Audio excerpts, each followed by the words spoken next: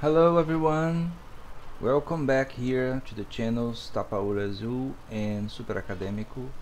And today in our special English video, the mid of the week, I'm going to talk about some aspects of the Disney Plus show ANDOR from the Star Wars universe.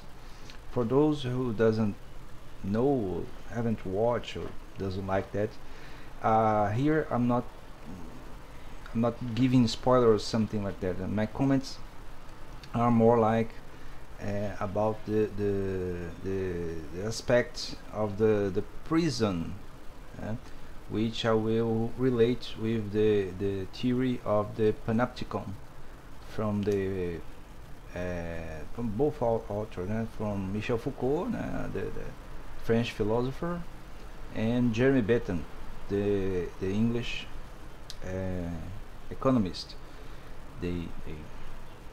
Jeremy Bentham created the concept of Panopticon, and Michel Foucault used the concept of Panopticon to explain a prison where the prisoners watch themselves, watch from inside.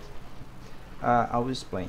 I will show some pictures along the video with images from the TV, the show, the Disney Plus show, the streaming show ANDOR, and I will explain to you the relation that I found in the story of the show, the film ANDOR, and this concept of Panopticon.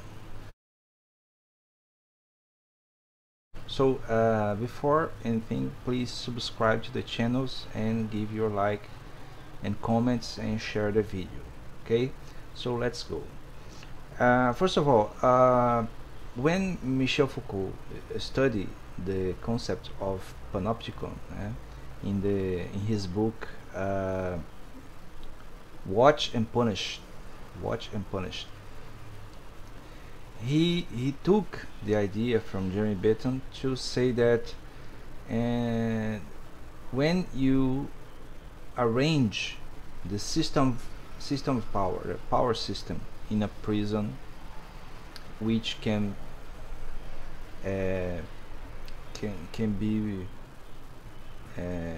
be spent to other environments of power, like the military or schools or factories, but the prison is the model to develop this kind of power use. So when you have a prison where there is a way which the prisoners feel they are watched, but actually they don't know if they are watched.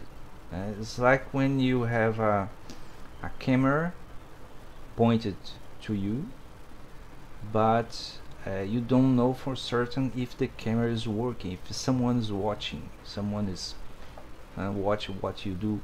So you behave as expected with honesty. For example, in a situation where you could not be honest, like you enter a store, there is no vendor, no one to attend to serve you. So you could rob the place, but when you see the camera, you think, "Oh, I'm being watched, so I will behave."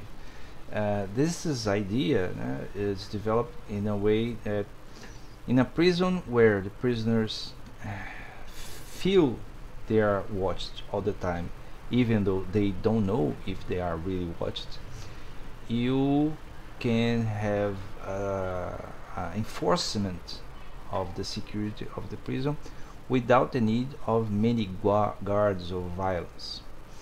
So that's the whole idea. The idea of Panopticon, it means that's a tower where there is a watch, a way of watch all the cells, and all the cells are watched or seems to be watched by this tower, but the prisoners don't see uh, who or if there is someone watching from the tower. It's like I don't know, maybe a mirror, a glass with a mirror. You can see yourself. You may or may not be watched in the other side, but you don't know. So you tends, you go in a way that your behavior will be controlled by your own belief that you are watched. So in the series, Andor, or the main character, Cassie Andor, he goes to prison in the middle of the show, in the, I think the seventh or eighth episode,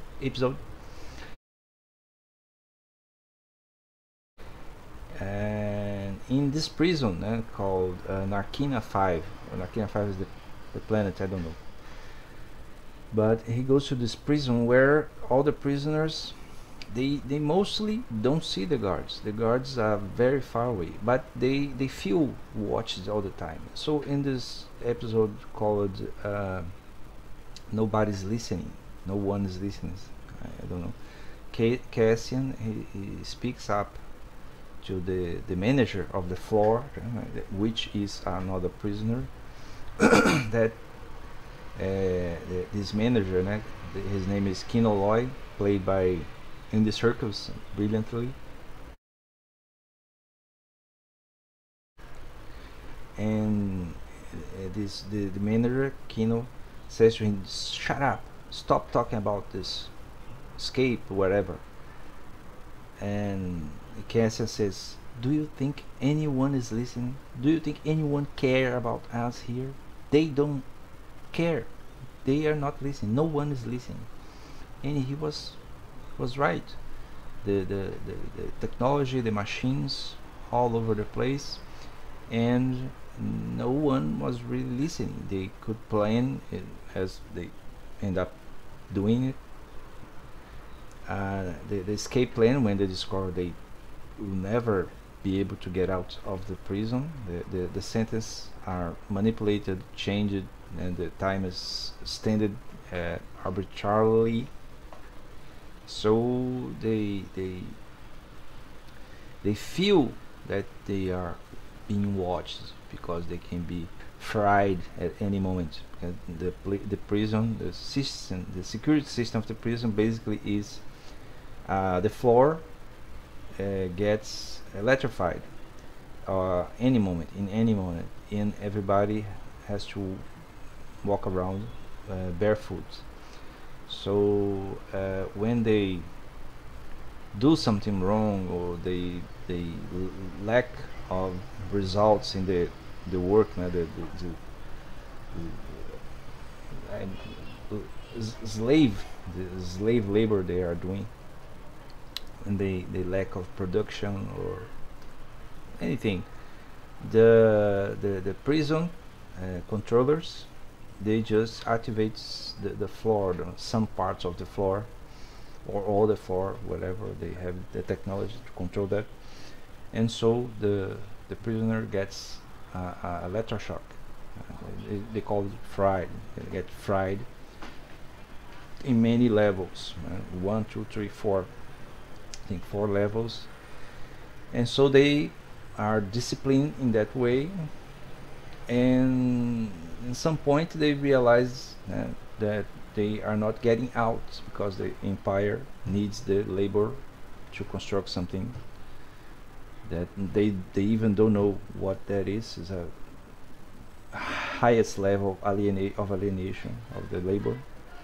So when they are talking about that, they say, Cassian said, nobody listen, they don't care.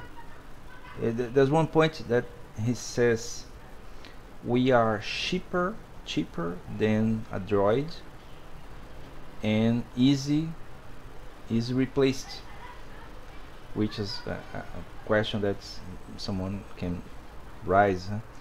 Why in a world with so much technology robots, droids, to construct things. Why use man labor? Uh,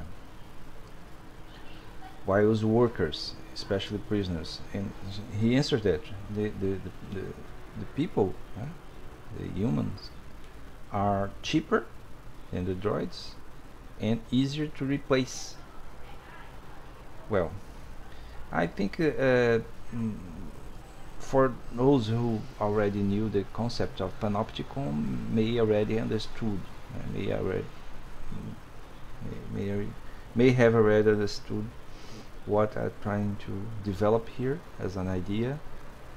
But I want to be clear with you. The most scary thing about this idea of Panopticon, and that what the show